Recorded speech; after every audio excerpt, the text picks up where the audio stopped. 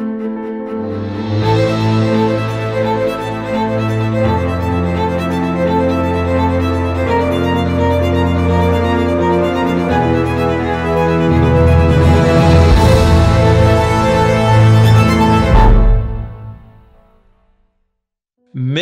Revival. What is Mission Revival and why do we need it? Well, with almost more than 8 billion people on the planet now, we need everyone involved in order to get the three angels' messages to every nation, kindred, tongue, tribe, and people. Today, we're talking with Dr. Elvin Texan and his wife, Dr. Diana Texan. They're in the Philippines. They have a ministry there. It's called Siloam Valley. Tell us what's happening at Siloam Valley. What are the different facets of ministry that you're working with there at Siloam Valley? We are so delighted to be part of this mission report. And Siloam Valley Institute is an outpost center. We are located in the South Philippines, and it has been a dream and a vision by Ellen White that we should establish outpost centers to work the cities. So at Siloam Valley Institute, we started with a training program by Light Ministry for the pioneering stage of the Institute. And then we started with food production, food factory, then the construction and the agriculture departments. And we are so delighted to see how God unfolds His beautiful plan, how to build the ark for the end time, for the salvation of His people. And so the cities are being served by our missionaries from Outpost and with the products and other ministry activities. So I understand that you have the Outpost, but you also have some centers of influence that are established in the city. Tell us about those, how many of them are there, and how does that work? At present, we have 3 branches already. It's called Plant-Based Health Food Store, making healthier choices easier. So where we conduct health lectures, cooking class, and also where we also have our clinic. And in there, meet people and trying to build a culture of healthy community where the stores are located. So you have stores in the city and people are coming there. They're able to purchase healthy products. They're able to get consultations there in the clinic, and there can be referred out to the Outpost for lifestyle center education and lifestyle programs. You're training missionaries there. That's amazing to see what God is doing. Let me ask you a question, though. Both of you are professional in your field, physicians. How did God get you involved in this kind of ministry? I say it was a journey. It started with the Lord talking to us personally and realizing our need to change.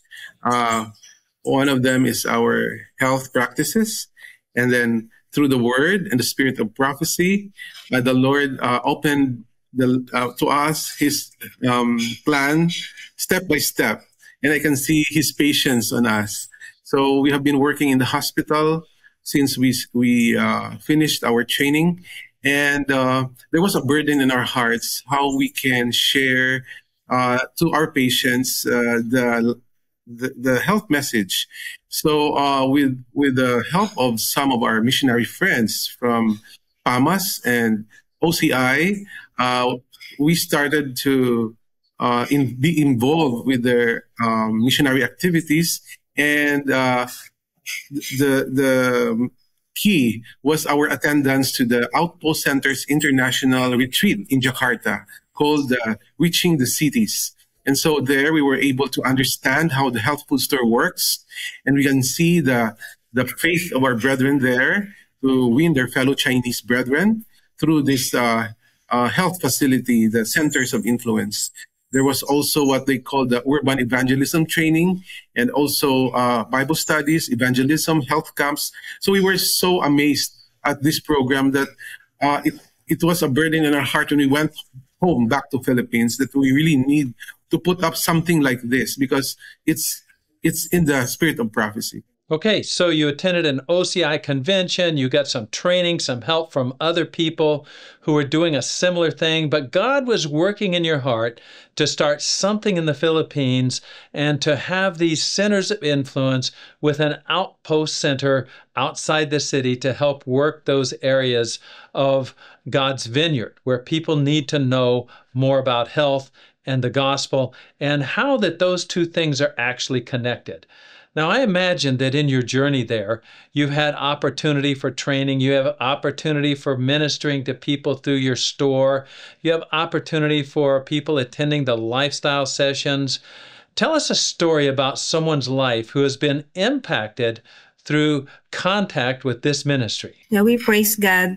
We just started our health program last year, and it was attended by beauty titleist here in the Philippines, and she's been posting about what's going on in here. Then another lady who's been following her post was inspired and decided to join us in one of our sessions last year.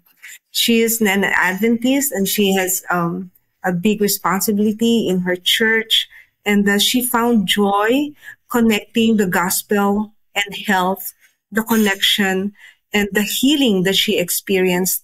So from 8 medications to 8 letters of New Start, now she's drug-free, and she's off medication now, and she wants to bring this message to her church, to her community, and we are now organizing a health program next month in our own division in Luzon, and we praise God for the opportunity of even God using other people, not of our church, to reach out more people.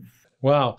So someone comes to your health program there and they start witnessing to other people and more people find out about it. She's posting on social media, and now you have opportunity to actually do some training where many of those people from her church will be connected and be trained on how they can be more healthful and also connect in a closer relationship with Jesus. What an amazing opportunity to minister in this way. So God has led you into this work. He's given you this opportunity. So in the Outpost Center, tell us a little bit about some of the features that are at the Outpost Center. Well, Brother Steve, Elder Steve, the Outpost Center is indeed the school of the prophets, because we are unlearning what we have learned outside, and the Lord is teaching us another curriculum. It's actually a character building experience for everybody who is here in that Outpost Center. Right now, we are around 40 or 45 missionaries from different backgrounds. Some of them are professionals, some are not. But we join together because of the mission, So here, it's very exciting how the Lord will put all things together, the pieces of the puzzle that He wants to be put together into one, and that is the Outpost Center. So we have our food factory going on, and it has helped us with some of our sustainability. We have the Bible school and the agriculture department. We started to plant more fruit trees and other vegetables around, and we have the construction program, the industrial department, housekeeping, all this joining together. And sometimes some may not understand why they are there, but when we go back to the mission, they are inspired to go on. And so we work the cities from Outpost. So we go there in the morning and come back in the evening to the Outpost Center.